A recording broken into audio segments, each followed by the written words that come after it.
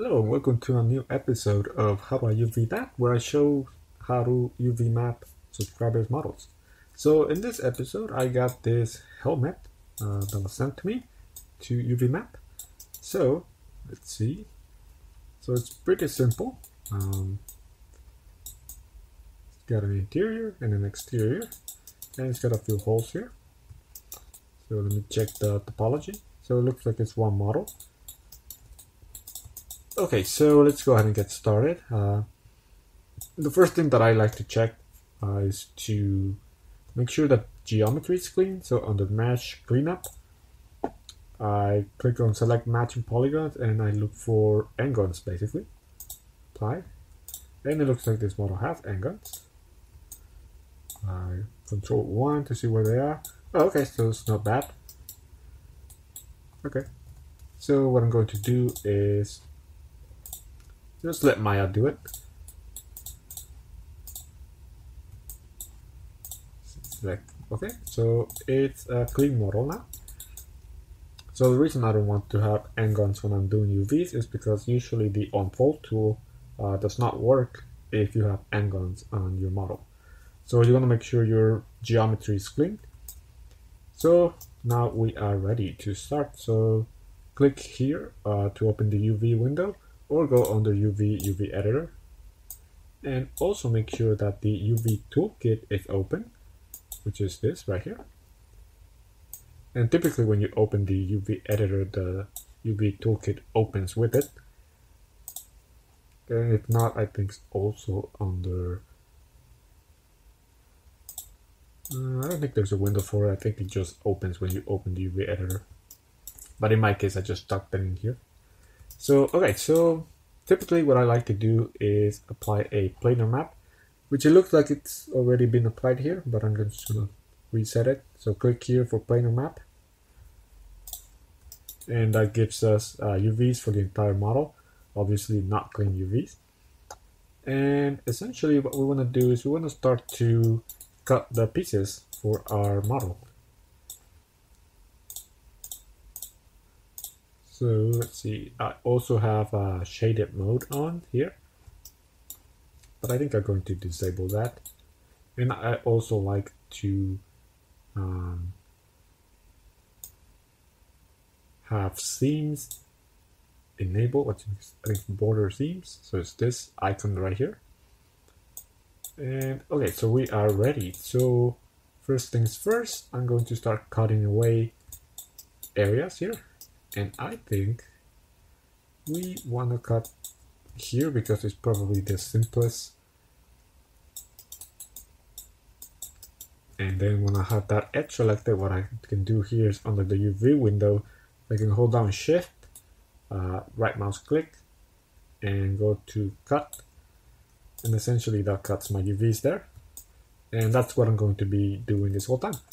So for this helmet, one thing that I covered before in other videos is that you want to cut your UVs where you have 90-degree angles. So in this case, areas like in here, where there's clearly an angle change, almost 90 degrees here from here to here. So you would want to cut in here. So I think I double click there. I'm going to press G to redo my last step that I did, which was cut UVs. Let's see, oh, for some reason it cut UVs here. Oh, actually it looks like there's open geometry here. I believe that's what that is. So if I move this vertex, so you can see there's an open geo. I'm going to close that to make sure. Then sew those back up. To sew UVs, hold down Shift and then move and sew edges. So let's continue here and let's do the interior here. Let's see, double click that. Cut UVs in there. So we have that separated, and we also want to do it from the interior. Hard to see here. Double click and cut there. And the geo here makes it pretty easy to do.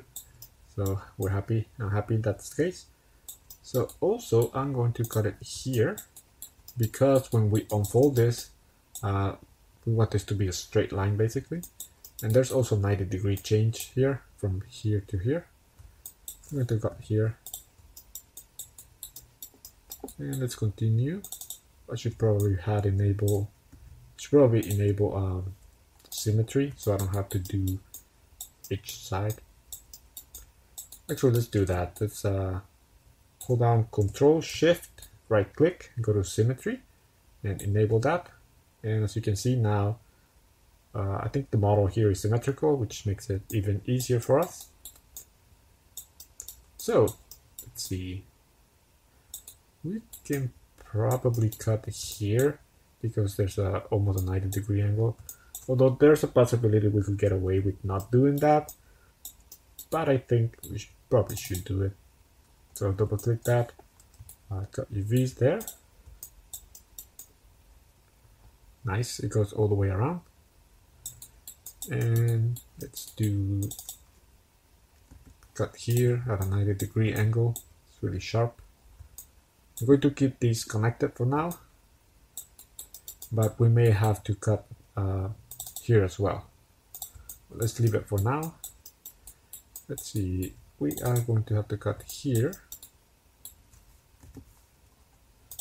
because of that 90-degree change in the topology. Okay, I think that's looking good. Obviously, we're going to have to, let's see, here,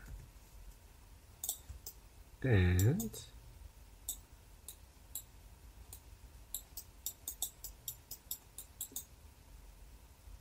okay, everything else is fine. Let's look at this here. So these pieces don't really come out too much out of the planar area here, so I think it should be fine if we leave it connected. But if there is distortion or anything happening here, we may have to cut this out. Based on experience, I think these are going to be fine. Now for the holes, all we have to do is treat these as if they are cylindrical maps. So look at inside and outside, probably here. And then in here.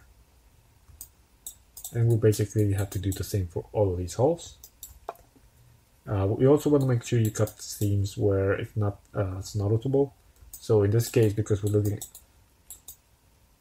probably be looking at it from this angle, so it's better to have the seam at the top than at the bottom where you could actually see it, just in case.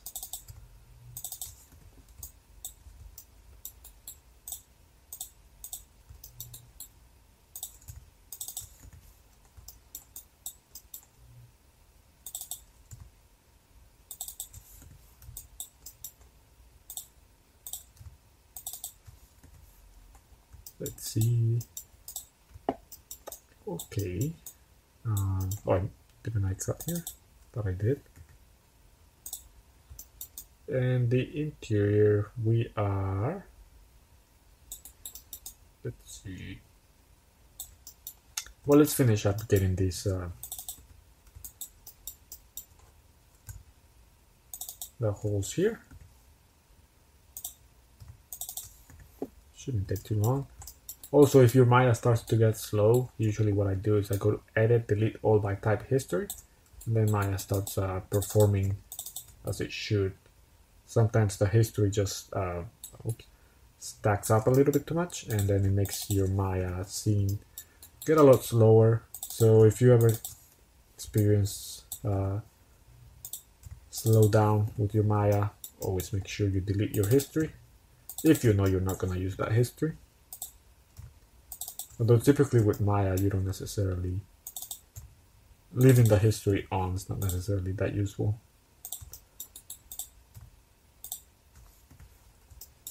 So we're almost done here.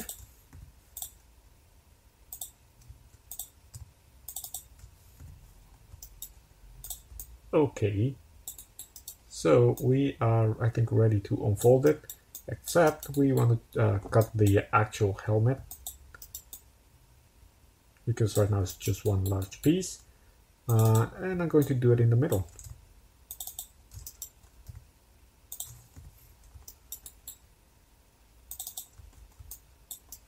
All the way around. Okay, let's see. So we are ready to unfold it. So this is usually my process. I cut the areas that I want, and I go to UVs here. And my Maya is really slow. Let me just save my scene for a sec.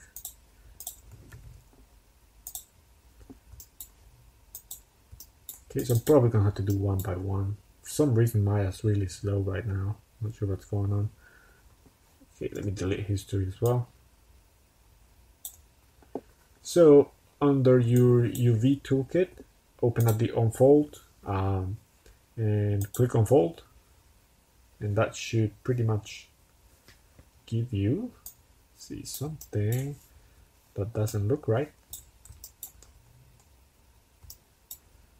Let's see, let's go to faces and Control-1 here to isolate just those pieces, and let's see where we need to cut.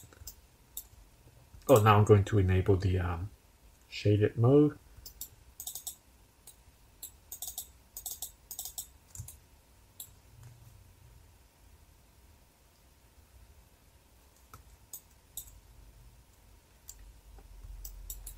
So let's see. We may have to cut UVs here as well. Let's cut there. And for some reason there's a weird connection here somewhere.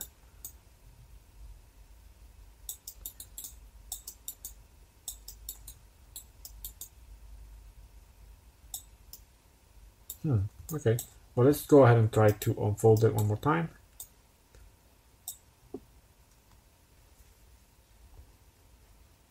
Click the unfold tool.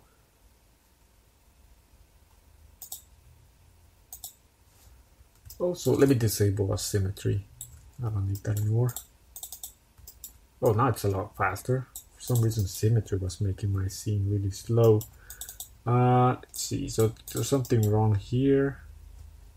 Not quite sure why I'm getting this. It's weird. Maybe I missed something.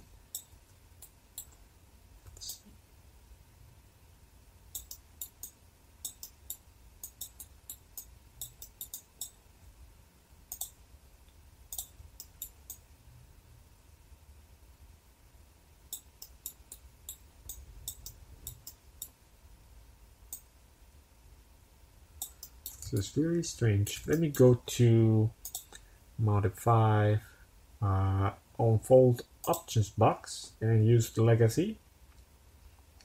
Pick default settings I found.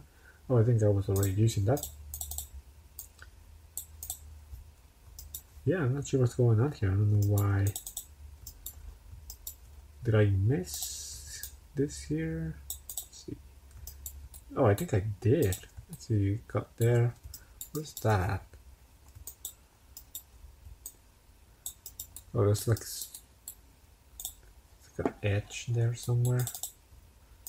Oh, okay. Looks like that may have been the problem. Let's click unfold again. Okay, so we're still getting that. It looks like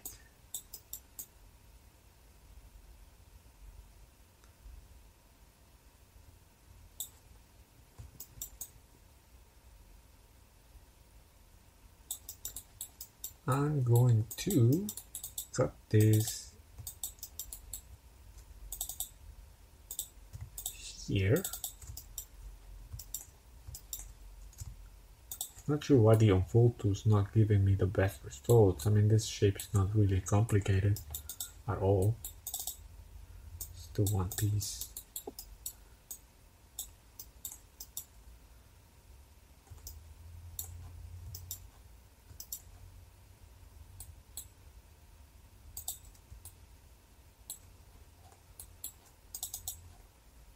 Okay, so we have this out now.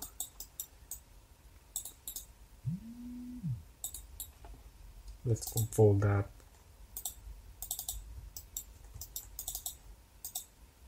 Strange, unfold's not doing anything. Let's see.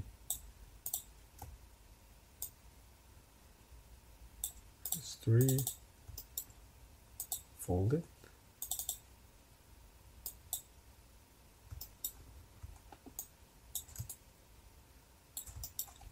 This is really unexpected.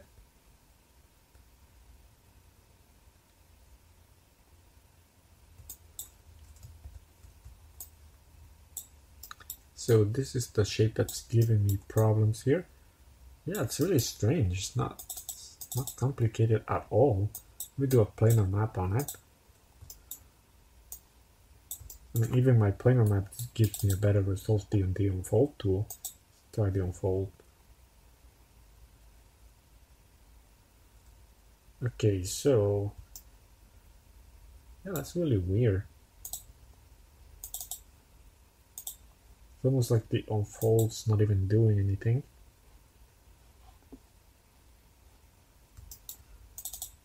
Let's try that again.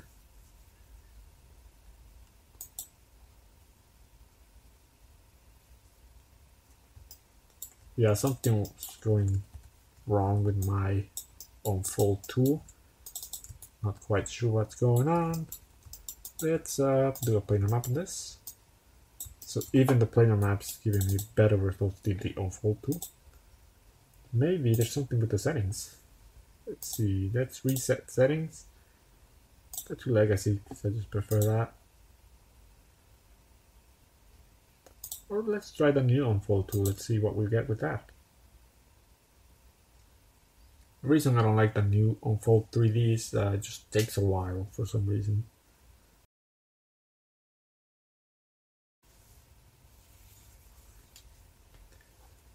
But I can see, as we can see here, actually gave me a good result. Click on the checker box, and as we can see, no distortion at all. Everything looks good and dandy. Yeah, it looks good. I think the other side of the unfold actually looks fine as well. So maybe I should start using the new unfold tool. Let me connect this back. Let's see how much time do we have here. Oh, 18 minutes. We are going past our time.